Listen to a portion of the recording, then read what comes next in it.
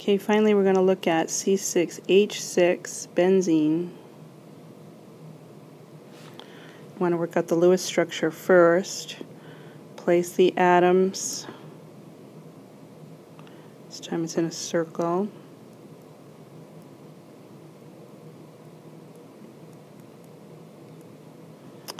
And here it might be a good idea to count the electrons 6 times 4 for carbon plus 6 times 1 for each hydrogen. So this is going to be 30 electrons. Try to put them in 2, 4, 6, 8, 10, 12, 14, 16, 18, 20, 22. And then there's going to be 6 more. You can make double bonds. First of all, you could start with 1, 2, 3, 4, 5, 6. That'll give you 30. And then you just look to see about each carbon. Okay, does it have an octet? You have 2, 4, 6, 7. And so the answer is no. And then we'd want to bring the electron into the CC single bond region and do that 2 more times to end up with the Lewis structure.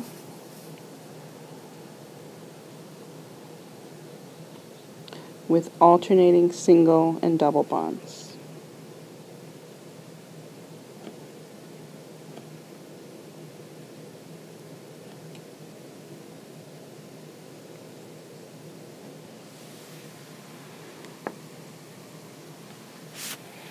Alright, now it looks like the VSEPR structure already. It's kind of hard to put these hydrogens in at right angles, but the focus with the Lewis structure is just to figure out how many bonds there are and what type. Next we want to work out the VSEPR structure. So it pretty much looks like that, but we'll put it down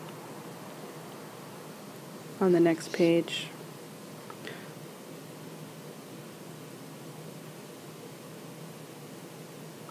And you can see what angle it's going to be.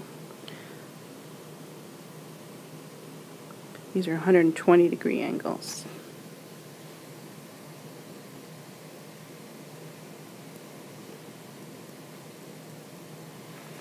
Alright, so you got 120 all the way around for each carbon. And so 120 degrees tells us that it's going to be sp2 hybrids. And that there's going to be 3 of them. 3 sp2 hybrids. Alright, so then we can redraw this, including the sp2 hybridization.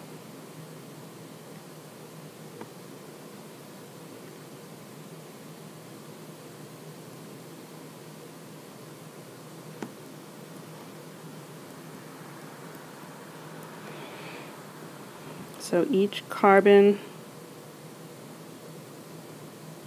has 3 sp2 hybrids.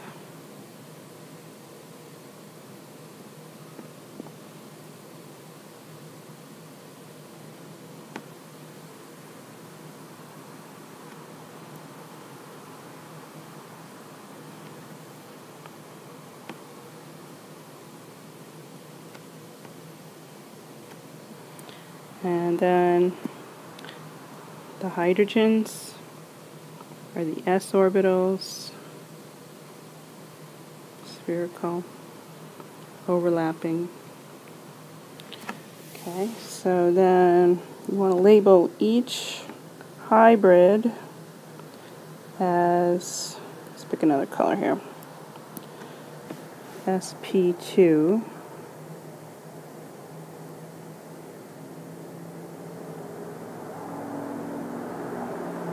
Keep going.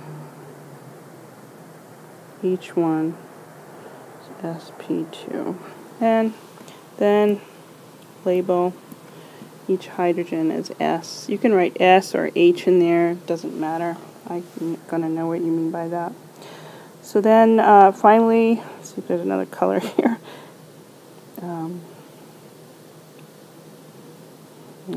Yellow, I guess. You want to label sigma, sigma, sigma, sigma, like that. So this is going to be the sigma framework all the way around.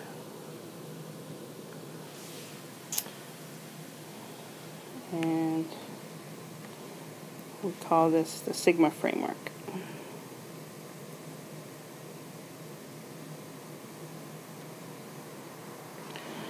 Next we want to do the pi framework, and we can go back to this sigma framework as just lines.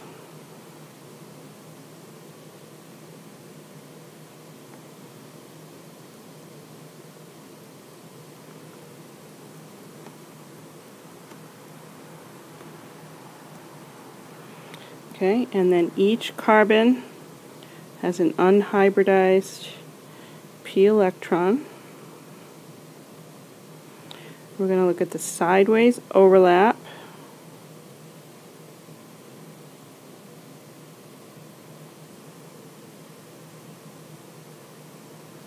To make the 3 bonds, and go back and label the sigmas. So this is sigma. Probably don't have to put in the sigma if you've already done all that work on the other diagram. But I put it in anyway. Alright, so that would be the pi framework.